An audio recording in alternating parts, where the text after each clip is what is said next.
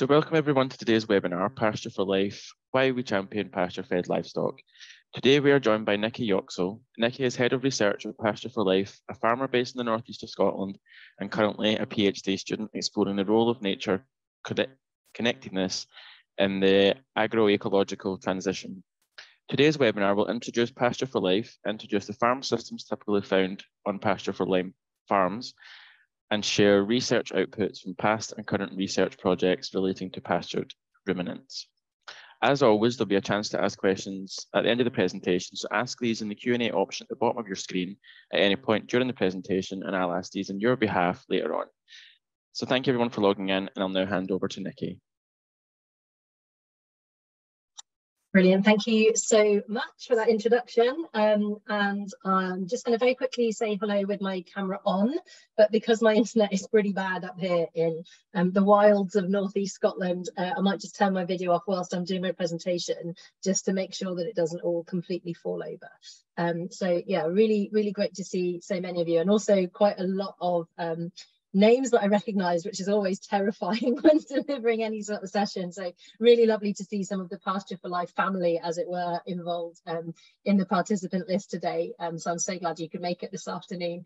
And hopefully for those of you who don't know about Pasture for Life, you'll go away from this session a little bit more aware of the work that we're doing across the UK and also into Ireland. Right, so I'm just going to hopefully turn my video off, just to make sure that I can keep the connection. So yeah, Pasture for Life is an organisation that works across the UK, and our approach is very much about championing the restorative power of grazing animals on pasture. And we advocate for a future where grazing animals, so ruminants particularly, eat only their natural diet, which is pasture, and that they play a positive ecological role in our landscape. And we're particularly interested in this kind of dual or multiple purpose role that ruminant animals have within our ecosystems. And we are very much about supporting farmers to transition to these practices, and we generate positive impact both in terms of the environmental, animal and human health areas of our work, as well as supporting that thriving rural economy. And we very much are placed within a broader context of the sustainable food system as a whole. So we think very much beyond the farm gate as an organisation. We do not just kind of focus on what happens on farm, but we work closely and advocate for butchers, processors, restaurants, retailers, direct sales, and so much more. So we absolutely take that agroecological approach of the ecology of the entire food system, and we are not just focusing our attention on the fields and the pastures. It's so much more than that. Oh, sorry, I'm not clicking forward. Oh, I'm not seeing my. Oh, there we go. Sorry, obviously on a delay. So our movement, some of you will know this already, because I could see that we had members within the participants, but we were set up in 2011 as a very small not-for-profit organisation, but we have grown significantly in the last nearly 12 years. We have over around 900 members paying £100 a year to be a member, and that does not mean that they have to be farmers. So our members could be absolutely anybody. We have farmers, we have processors, we have butchers, we have restaurants, we have members of the public who are passionate about pastured systems, we have academics, researchers, all sorts of different people join as members, and that gives them access to our very lively online forum, where there's a huge wealth of knowledge and expertise. It means that they can engage with research projects that we're taking part in, which I'll talk a bit more about in a moment.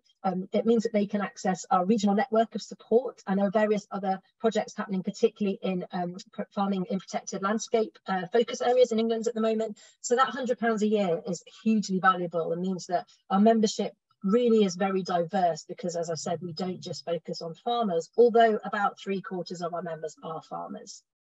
We operate as like a charitable NGO or a not-for-profit community interest company, but we are very much grounded within the movement of agroecology and regenerative grazing systems. And we have over 150 certified farms. So that means that these farms apply for certification and they get audited on a regular basis to demonstrate that their ruminant livestock are eating only pasture or conserved forage, so essentially hay or silage.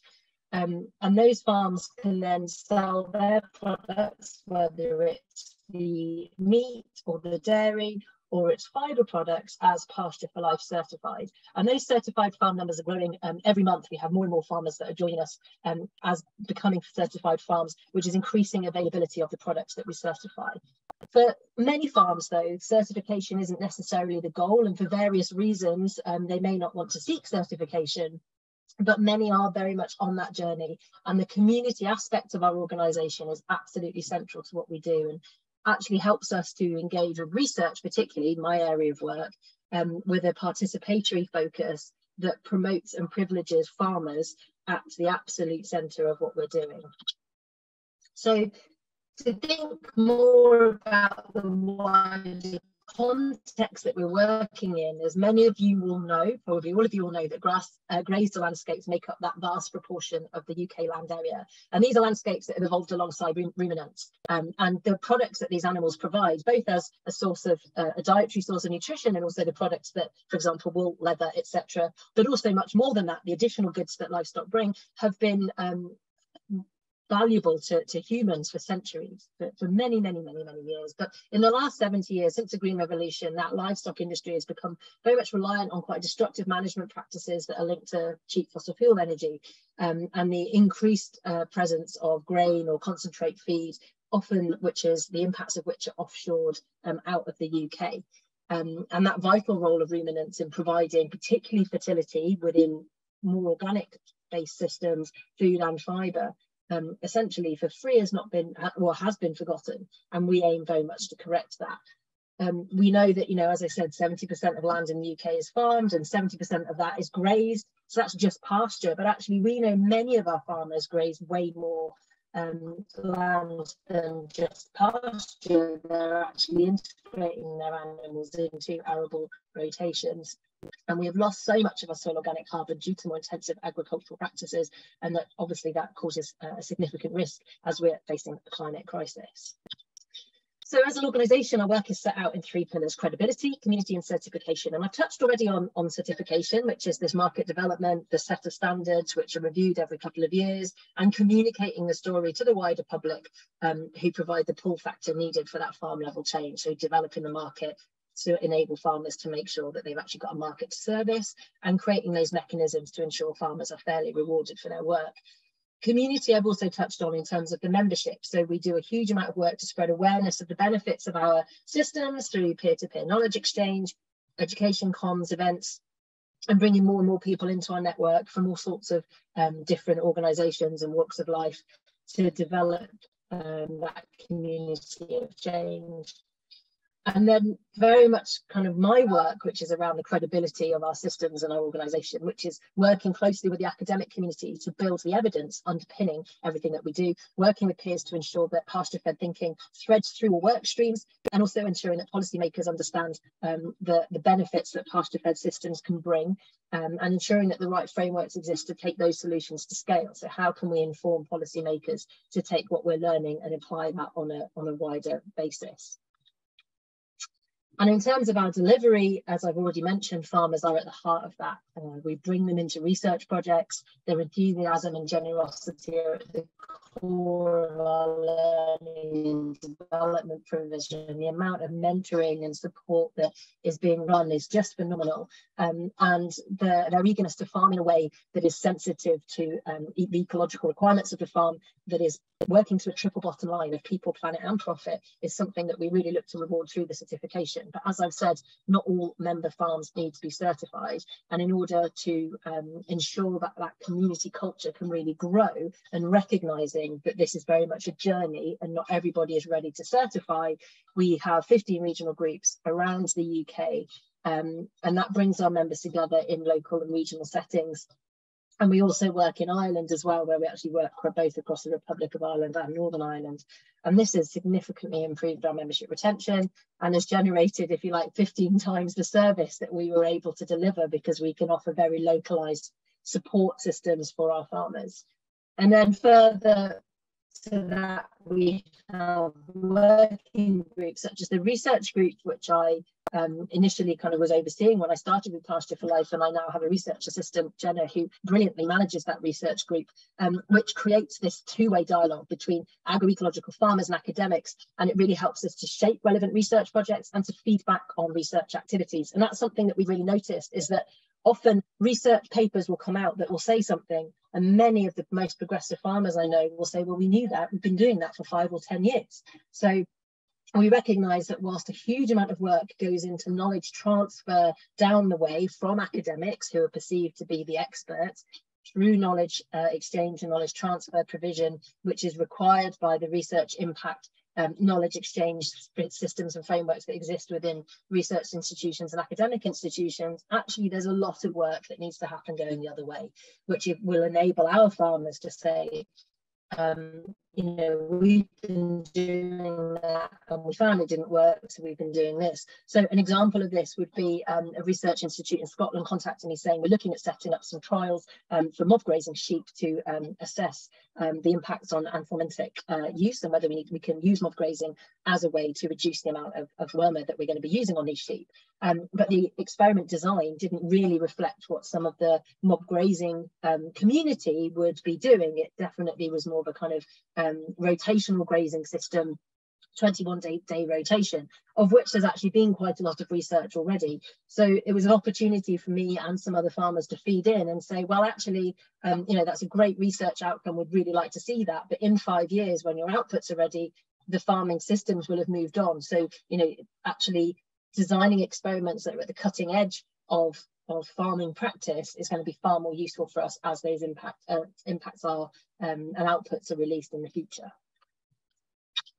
So as I said, we do a lot of work around credibility, and this really is kind of my passion and something that I am so privileged to be part of. And you can see here just an opportunity for me to reflect on some of the work that we've been doing, and that picture at the bottom is actually me and a child that came on one of our farm walks. We always make sure, particularly in Scotland where I'm based and I run a lot of activities with my colleague Clem, that we have all of our farm walks as kind of child-friendly spaces, and that opportunity for inclusion and benefiting from diversity of people present on our farm walks and ensuring equal access to activities is really important to us. Hilariously, someone emailed me this morning and said that photo you sent of 2 children looking in a hole, and I was very grateful that they considered me to look young enough that I could be mistaken for a child. But yeah, it was a great opportunity to explore worms and dung beetles with children, and actually broadening that advocacy piece out beyond just farmers and actually thinking more about the communities within which we live and work. The top photograph was a piece of work that I've been really proud of kind of being part of over the last year, where we're working in collaboration with Soil Mentor. So you'll see over on the right hand side there's a whole load of different logos, and Livestock is the overarching company that runs Soil Mentor. It's a brilliant app that many of our members use, and actually being a member means that you get a significant discount on their regen platform, which is their kind of advanced level app option.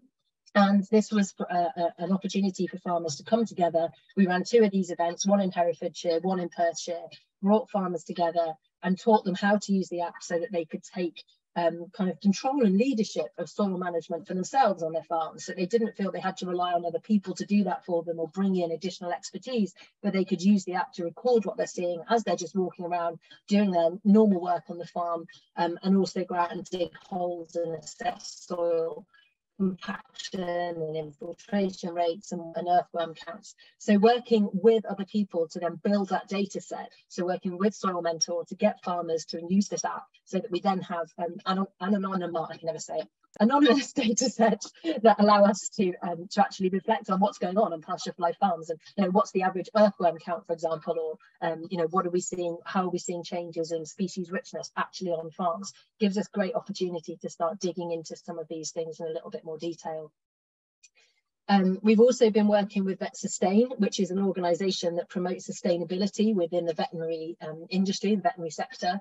And this is a piece of work where the Vet Sustain Food and Farming Group and the Pasture for Life Research Group came together and actually developed a toolkit and a guidance document to share with vets, so that when they are working with Pasture for Life farm clients, that they understand the decisions that those farmers might be making, and they understand the practices that they might be seeing on those farms. We recognise that within conventional veterinary education, that the focus often is on more conventional systems, conventional farm systems, and it's very, you'd be very, I would say lucky, but it would be rare possibly for vet students on their EMS, so their kind of placement, to have access to, for example, 100% pasture-fed livestock farms. So often young vets, or newly qualified vets, come into the industry without really knowing that these additional farm types might exist. So this is our way of trying to initiate some of that exploration into how we work better with our veterinary colleagues to support that progress in vets being able to help monitor health and support pasture-fed farms. And then you'll see there's a whole range, as I said, of logos over here, which relate to most of the projects that we've been involved with. So I will cover some of these in more detail, Sieg, Slip and Suscat. However, I had an absolute nightmare with my slides, and some of my Suscat information has disappeared, but I will hopefully be able to still go through that with you. But the Sieg, Slip and Suscat projects have now finished, and we're now seeing the research outputs from those are being published. So I'll share a bit of that with you. Pathways is a project that it's a Horizon 2020 project. It's been running for the last year and a bit.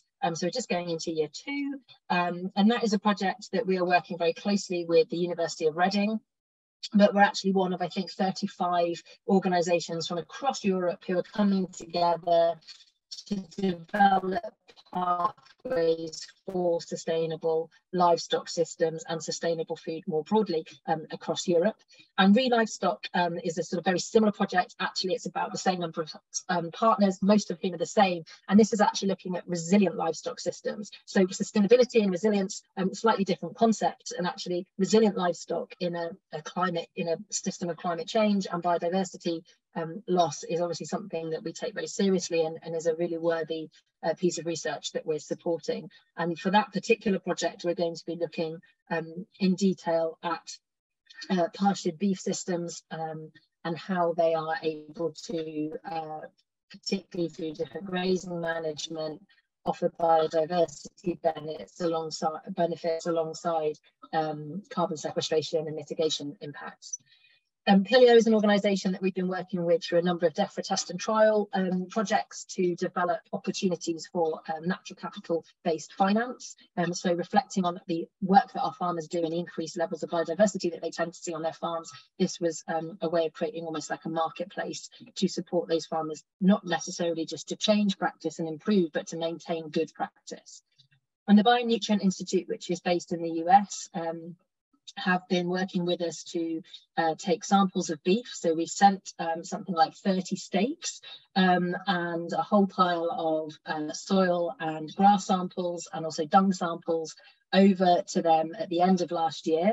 And all of those samples will be processed over the coming months. It's quite a slow process, but they will be sampled to try and quantify better the nutrient density of these different meats that are being produced from our systems. So I've talked quite a lot about the different things that we've been doing, and I just want to kind of go into a little bit more of the detail. And I want to kind of draw your attention to the risk of considering carbon tunnel vision. So I really like this this graphic that has been produced because I think it really highlights one of the challenges that farmers particularly, I would say, feel that they are faced with, where we understand collectively that we have to have a transition toward more sustainable, resilient livestock systems and farm systems in general. But often, particularly the public, we often perceive that the public discourse around this focuses predominantly on carbon emissions, and that particularly relates to methane as a result of governments not getting a handle on fossil fuels 20, 30 years ago. So, we know that reductions in methane would have a very quick impact on greenhouse gas emissions in the atmosphere.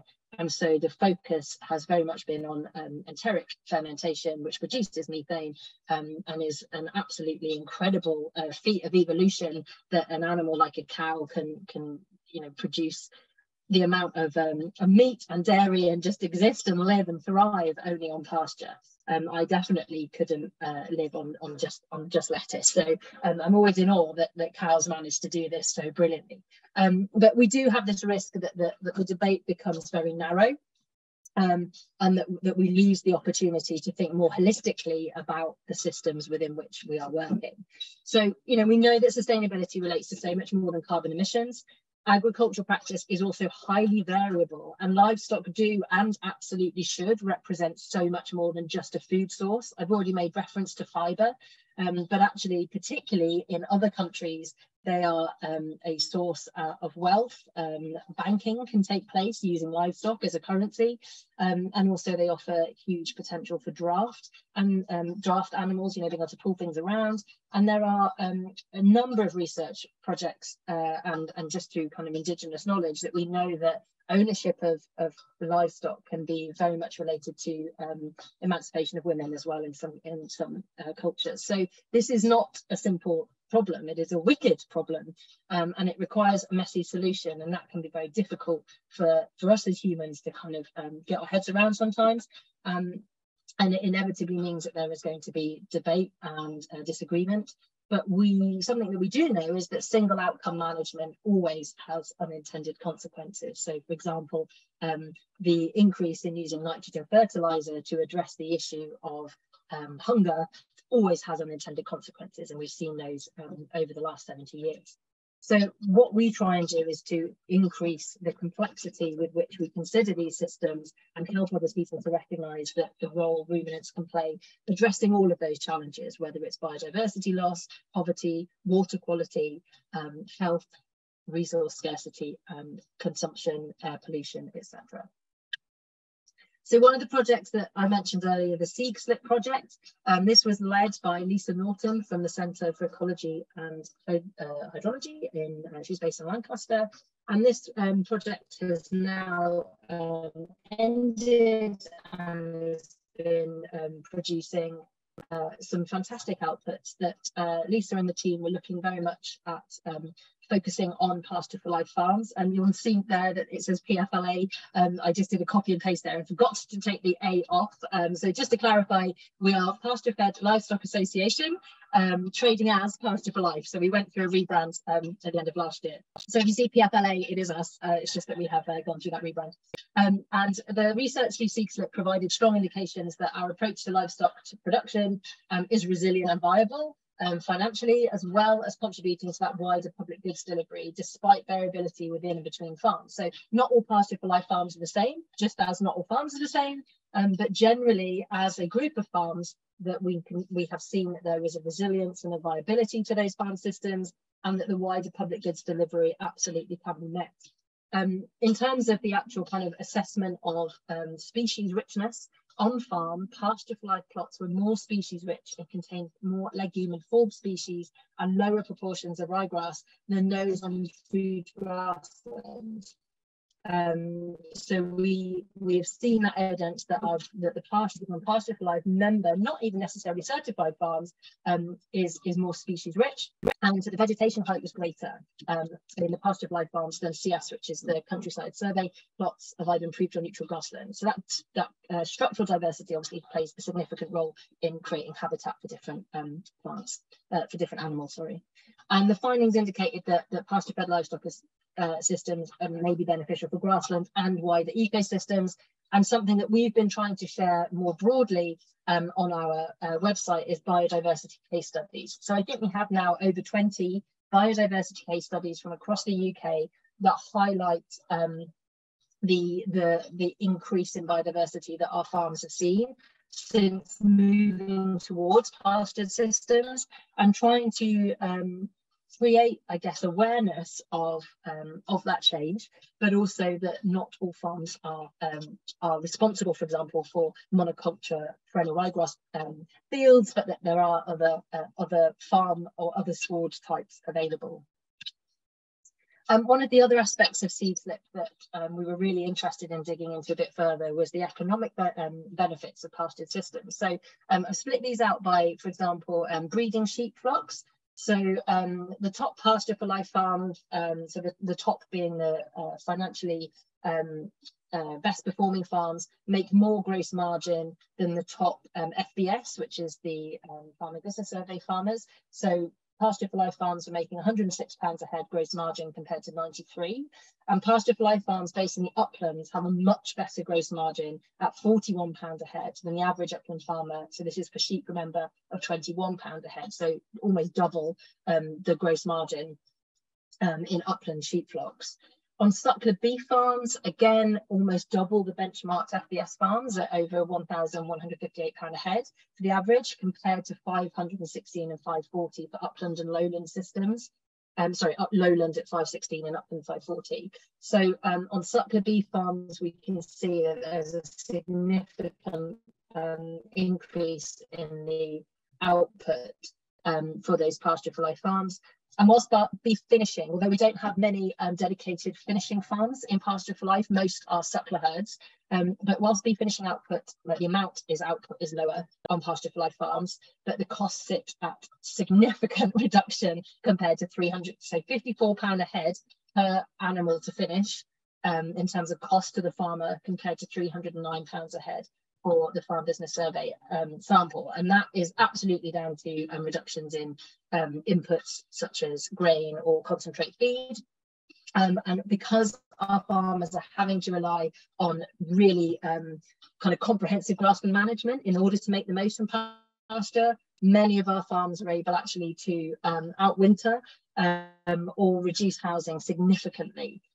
So when you're having to kind of make do with less, the whole system has to change, which can significantly drive down costs.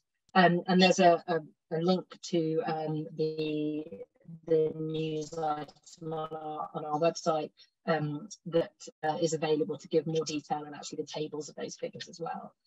This is where my slideshow went completely wrong, and I've lost most of my text here and realised this about 2 minutes before the webinar started. So very quickly, just want to whiz through some of the SUSCAT findings. So led in the UK by Dr. Gillian Butler, who's based at Newcastle, and her colleague Hannah Davis, also based at Newcastle. And they were looking at the nutritional quality of pasture-fed beef and dairy, and they found that those animals on 100% pasture-fed diets had a significantly increased omega-3 to 6 ratio. And obviously omega-3 is that fatty acid, it's that thing that we all need to have a functioning brain. And often people look to oily fish to get that omega-3 ration, if you like. But with the challenges that we obviously see in terms of the sustainability of our fishing systems, actually utilising pasture-fed beef or lamb as a way to access that omega-3 might offer a more appropriate, sustainable, in the broader sense, option than enabling fishing within potentially unfished areas. SUSCAT also found that whilst they also did some financial analysis, and in the farms that they were looking at, they did see a reduction in output, a reduction in amount of product produced, so potentially a reduction in the financial gain to the farm. However, that was more than made up for by the ability of those farms to engage successfully in agri-environment schemes or bring in finance through other diversifications, such as kind of almost eco-tourism level of tourism beyond kind of agri-tourism, but actually kind of highlighting and making the most of some of those more natural features found on farm. Some of that data as well from SUSCAT that I was going to share kind of showed that basically a fatty acid profile of beef and dairy is much improved if you go from grain finished to organic. Like if you go from conventional grain finished to organic, there's a significant improvement. If you go from organic to 100% pasture fed, again, significant change. But if you then take that next step to very diverse pastures, particularly what we might see within conservation grazing type arrangements, that's actually where the omega-3 to 6 ratio is significantly changed. Just phenomenal change in how beneficial that omega-3 then becomes in terms of the balance of omega-3 to omega-6. Yeah, we know that, as I've said, the majority of pasture-for-life farmers or pasture-for-life farms tend to have more diverse swards. So we're seeing that shift from kind of simplified systems to more complex systems, and then the potential human health benefits or gains that we're getting as a result of that. I'm going to stop there. I did want to talk a little bit about some of the gaps that we're finding in the research and some of the things that are yet to be published. So I might just, what I might do actually is just turn off my screen share, and then I can do that maybe with my camera on instead. So I hope that was useful, and I think I just about stayed to time as well. So I might just I might just go very quickly through some of the gaps that we found in the research, if that's okay, and then we can absolutely do questions. Is that right? Cool. Perfect. Yeah, so some of the gaps that we know exist within the research, and these are the things that we're really trying to push with the various projects that we're involved in, is that the carbon sequestration under different grazing management regimes isn't particularly well explored, particularly in the UK context. Sarah Morgan, who was at Rothamsted and is now based at Harper Adams, has done some brilliant work around this. I think it's being written up, and hopefully we'll see some publications of that soon. But what she found was that mob grazing, for example, quite an intense actually cell grazing approach compared to set stocking, significantly improved the carrying capacity or increased the carrying capacity of the land, making it more efficient, and extended the grazing season. Some of the things that we're not sure about with that are things like the carbon sequestration that was happening at the same time. And I think probably because some of these projects don't last long enough for us to be able to see those changes in the soil. Biodiversity as a result of mob grazing, again, is something that we are wanting to see more, and there's a research project that's just kicking off in Scotland that's looking at that, and I know that ADAS were running various mob grazing trials as well. And I'm mentioning mob grazing because many of our farmers tend to use it, not all, but the majority of our member farms are implementing some level of either adaptive multi-paddock grazing, holistic plan grazing, mob grazing. I think very few of our farms are utilising a sort of set stock system, and those that are working as graziers and are addressing kind of conservation grazing requirements, even that would still be kind of, you know, moving animals onto different sites at different times of the year. So animals wouldn't just sort of stay in one place for the entire time of the year. And what we don't see is research in integrated land use. So this idea that I mentioned earlier that, you know, we kind of have this amount of pasture and this is what is feeding our livestock, but actually we don't have particularly good models that reflect that a cereal crop may be grazed off by lambs in the spring. It may then produce that cereal crop, so wheat, for example. Then it would be potentially followed by a cover crop that could be grazed by cattle. So that one field could actually contribute to the production of 3 different food types, and being able to assess and understand that and model that just isn't happening at the moment. And we've got a real gap in being able to model truly agroecological or regenerative systems, because they're just not being able to be accounted for within some of that modelling that's happening. And the other thing that we don't have enough research, particularly in the UK, on this. A lot of research on this in tropical settings, but is silver pasture, and how integrating trees into the livestock systems, particularly pastured livestock systems, the impact that has on the outputs, on efficiency, but also you know, animal health, welfare, nutrition, and then the knock-on effect to human nutrition. So all of these things are being researched, but there are still significant gaps, and those are all things that we're trying to work on. I'll stop there because I think there's questions. Perfect, thank you. It's nice to hear about the work that you're doing, and it's good to see that the local communities and everything are getting involved with the work that you do. So yeah, we do have 3 questions. If there are any more, please just answer them in the Q&A function at the bottom. So we'll just start here with the first one, and it's quite a long one. So I'm glad to know the mission Pasture for Life has. The kind of fertilizers used may affect the quality of pasture and eventually affect pasture-fed livestock. It says, are there any guidance on the fertilizers? I've experienced strange fishy smell coming from some free-range eggs. I doubt that's affected by the food eaten by the hens. I'm conscious how much chemicals the livestock has digested and how much well-being of the livestock has been affected. Okay, I'm not an egg expert, so I wouldn't want to hazard a guess. But I can talk about nitrogen fertilizer in pastured systems. So through our certification standards, we don't ban nitrogen fertilizer. We're not an organic certification standard. We rely heavily on working with organic farmers and growers who enable the audit of our certification standards. And a lot of our, for example, health and welfare standards are we draw upon organic standards. But as I said before, we recognise that many of our farmers are on a journey, and if farmers don't want to use synthetic fertiliser, then they can go organic. And we recognise that for some farmers, being on that journey and moving to a pastured system may require them actually to think about their nitrogen fertiliser use to create enough pasture for them to then make that shift. However, what we then see is most of them knock that right back. So our best practice, we have recommended as well as required outcomes in our standards, and we have a recommendation that farmers reduce synthetic fertiliser, and actually we then kind of point them to the community to help them to do that. So rather than saying you should use less and this is the percentage you should reduce by, we say we recommend that you make significant reductions in nitrogen fertiliser, and you only use it as and when it's really needed. And that using the resource of the community that we offer can help you to manage that, particularly looking at other people in your locality or in your region who have been on that journey. We have some farms, there's a farm not far from where I am, who went pasture fed certified and just stopped using synthetic fertilizer. And that was for them based on cost. Like the cost of doing that was just really difficult. And we know that it has implications for the species mix within the sward. So I would say that the bottom line is that we allow nitrogen fertilizer within our standards, but we recommend that it's reduced, and many of our farmers don't use it. And actually, I don't have the numbers off the top of my head. I should know this, but many of our certified farms are dual organic and pasture for life certified, and the ones that aren't, it's primarily because they're graziers who don't have sole responsibility for the lands that they're grazing on, which means that you can't necessarily go organic, whereas pasture for life, you can have a bit more flexibility. But there's a great book, I think it's David Montgomery's book around, you are what you eat eats.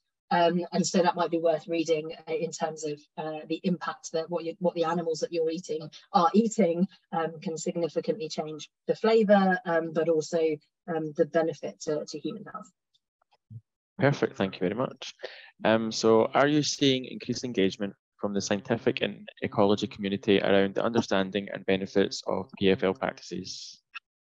Yeah, definitely. And I think that's a capacity thing. I think that question was for me. And Ian, so my role didn't exist 2 and a bit years ago. So having dedicated resource that is focused on engaging with the scientific community obviously has a massive impact on that. Our research group has been absolutely key to that. So on our research group, we have a number of researchers. So I've already mentioned Lisa Norton and Gillian Butler, both who have run research projects that relate to Pasture for Life, but we also have Lawrence Smith, who is leading the work at Reading, and a number of their colleagues as well that come dip in and out of the research group. And having that opportunity every single month to have an academic come and talk to us about their work, and then we're able to build that relationship with them and feed back into the work that they're doing, has been so important. And I think I made earlier in the presentation, I talked about an example of where a research institute came to me and asked for some advice. And we're seeing that all the time. And we also run every region. So we've got our 15 regions, and they all run at least, it was 4, but it's going up to 6 events every year. And in Scotland, we actually run 12 events in a year. And we're working really closely with the regional facilitators to invite local academics to try and come to some of those farm walks. I think the most important thing is if we need to get more researchers and more academics out on farms, and not just kind of existing within their own research platform farms, but actually coming out onto farms that are doing this stuff on the ground and seeing what's happening and how farmers are responding to the challenges that they're seeing. And I think a lot of that has made a significant difference to that relationship that we have with researchers, for sure. Fantastic, thank you very much. The final, there's another question just come in, but the question is, Does pasture-fed beef have the capacity to cover UK beef demand in the future? Do you think our current consumption habits could be met with a shift to completely sustainable systems? There's been some really interesting research that was undertaken by IDRI, which is a French think tank and research institute, and that was part commissioned by the Food Farming Countryside Commission and also the Soil Association. And that was the 10 years for agroecology. On their assumptions, we could feed the UK, in fact, we could feed Europe agroecologically by significantly changing these practices, and they focused primarily on pastured ruminant systems, and then any grain that was grown for livestock would be going to pigs and poultry, so monogastrics. They made an assumption of a reduction in meat consumption. So there was a significant part of that research project that accounted for dietary change. And this has then led, so I'm working with some of those same researchers on the pathways and the livestock projects. And when I started asking them about increased carrying capacity, for example, or integrating livestock into arable systems, and actually we might need more livestock to meet those demands, where does that sit? And this is where we started to realize that these types of systems just aren't being accounted for in the models. So the models that are used to determine what our farm systems could look like in the future are always going to be full of holes, because they're models, they're computer generated models, and they're really useful, but they're not the absolute truth. But they can't currently account for some of these other practices that we're seeing that actually demonstrate an increased carrying capacity. So I guess the bottom line is we don't know, because we're not able to model that yet, because we can't model all the types of systems that we find our pasture for life farms are using to get the most out of their ground and to get the most out of their grass and out of the grazing management. So yeah, it's a work in progress answering that question. I mean, we know, for example, in Scotland that we are producing significantly more beef than is eaten. We overproduce, but a lot of that is supported by grain.